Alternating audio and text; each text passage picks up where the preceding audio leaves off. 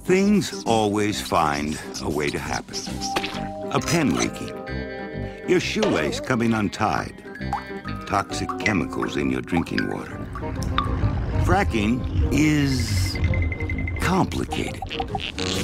Oil and gas companies drill into the ground. They take good water, mix it up with not-so-good stuff, and shoot it into the wells to force out the gas. Wastewater gushes up and gets stored for eventual disposal. All should be good, until trouble finds a way in. A tear finds a way into the lining of a waste pit. Poisonous vapors find a way into your lungs, and cancer-causing chemicals find a way into your glass. Not good at all.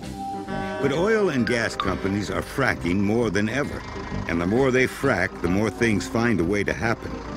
Like the house that exploded, or the animals that died, or the families that got sick. Oil and gas companies say that they have nothing to do with all these things. What they won't say is exactly what chemicals they're using.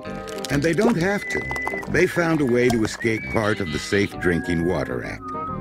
The EPA is doing a new study on the risks of fracking, but oil and gas companies aren't waiting for the results. By 2012, they'll be drilling 32,000 new wells a year, and they're finding a way towards the places where millions of Americans get their drinking water. You drink water, right? So don't wait for the EPA to finish its study.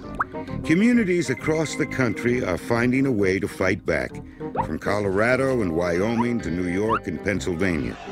Folks are pushing for stronger laws, delaying new fracking and drilling projects, and protecting their right to clean drinking water and air. You can too. Find your way at earthjustice.org.